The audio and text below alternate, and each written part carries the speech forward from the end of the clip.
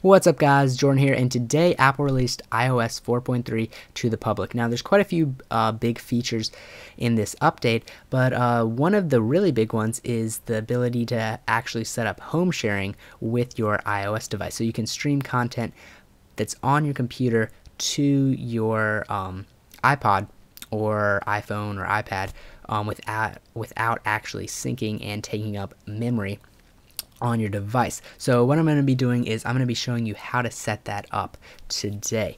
The first thing that you need to do is you need to go and check which version of iTunes you have. So how you do this is you go to iTunes and then you go to check for updates.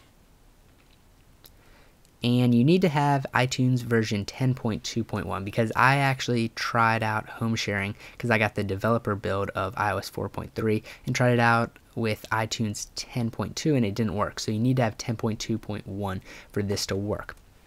And that is the latest version. So just update it if you don't already have it, but if you already have the latest version, then you're all good to go. And then just hit OK. Then go back up to iTunes, then Preferences. Then go under the Sharings tab and make sure that Share My Library on my local network, and then Share Entire Library. Make sure that's all selected. Then you have some options if you want to require a password and if you want the play count to get updated. I like that, but I don't really like the password. So then we're all good there, and then you need to go to Advanced and then turn on Home Sharing. Now it'll bring up this page with your Apple ID and then the password. So you just type in your password. And then you hit enter or create home share. And then home sharing is now on. So use the same account when turning on home sharing for your other computers and in this case iOS devices. And they will appear below shared in the iTunes window. For me, my iOS device didn't appear down here, but it might for you, but it doesn't because you can't actually stream content from your iPod to your computer. It's just you're streaming content from your computer to your iPod. But you can just go ahead and hit done and then go about your business because we're all done setting up everything on the computer. Just remember which Wi-Fi network you're on if there's multiple networks that you can join on, because you have to be on the same one for home sharing to work. But now we're going to switch over to our iOS device and finish the setup. Now to set up home sharing on your iOS device, it's really simple. All you got to do is go into Settings, then go down to Music, then down the bottom you'll see a section called Home Sharing. Now you can just go ahead and type in your password. Once you've typed in your password, go ahead and hit done. And then home sharing is all set up. So I'm going to first show you home sharing in videos. First you'll notice up here at the top a little bar that says shared.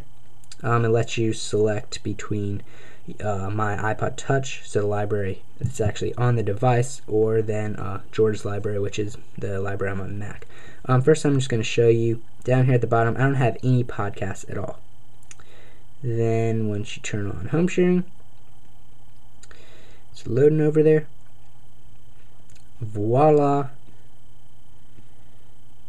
A lot more content and all these different podcasts.